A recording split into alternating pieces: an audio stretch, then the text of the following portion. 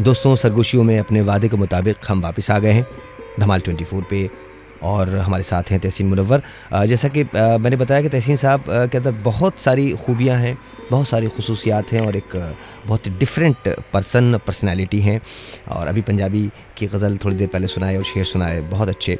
तहसीन साहब, अब ये तो बहरहाल ये वो हुआ जो आपका काम आपने अभी तक किया है।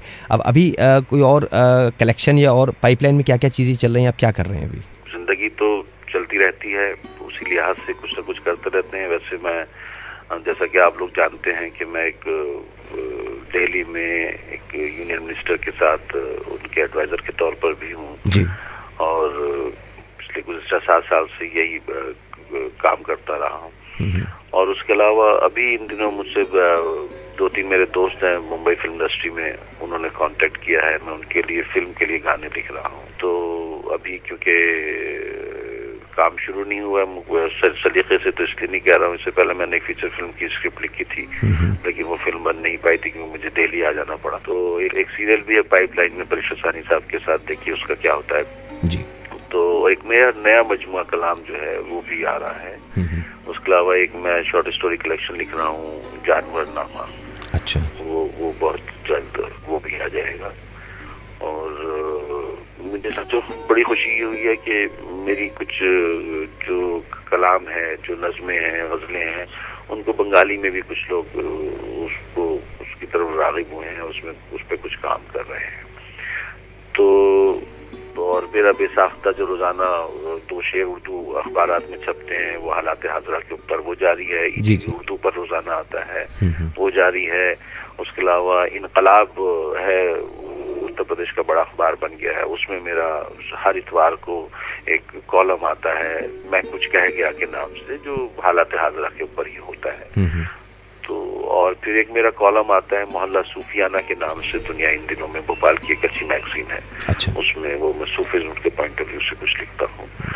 तो बस किसी तरह 24 घंटे में जो है कुछ अपने घंटे डालने की कोशिश करता हूँ और आगे भी करता रहूँगा। सही है, सही है। नहीं, बहुत बहुत शुक्रिया तहसीन साहब आपका, आपने हमारे लिए वक्त निकाला और हमारे साथ बातचीत की। बहुत अच्छा लगा आपसे बात करके।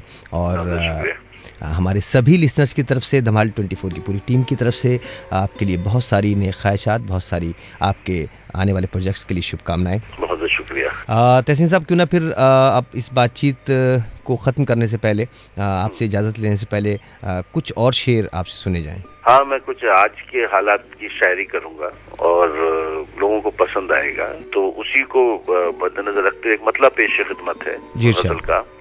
हम कहाँ हैं, कहाँ नहीं होंगे, हम कहाँ हैं, कहाँ नहीं होंगे, वो जहाँ है वहाँ नहीं होंगे। वाह। वो जहाँ है वहाँ नहीं होंगे, ये तो बचपन में हो गए बूढ़े, ये तो बचपन में हो गए बूढ़े, अब ये बच्चे जवां नहीं होंगे।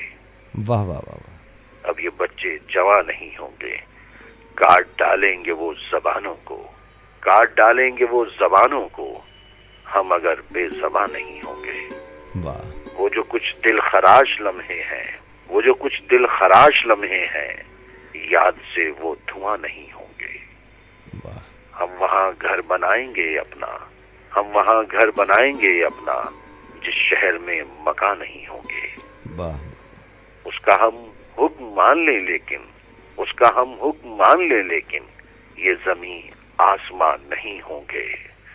और देखिए आज की त्रासदी है ये शेर के, घर का चलना बहुत ही मुश्किल है, घर का चलना बहुत ही मुश्किल है, ये मकान घर दुकान नहीं होंगे। वाह वाह। ये मकान घर दुकान नहीं होंगे, हम कहाँ हैं, कहाँ नहीं होंगे, वो जहाँ है वहाँ नहीं होंगे। वाह वाह वाह वाह। बहुत बहुत अच्छे और बहुत प्यारे शेर आज के, अगर हम मुनासिबत से बात करें, बहुत अच्छे शेर थे। तहसीन साहब, बहुत बहुत शुक्रिया आपका। बहुत बहुत शुक्रिया आपका भी और आपके सुनने वालों का भी।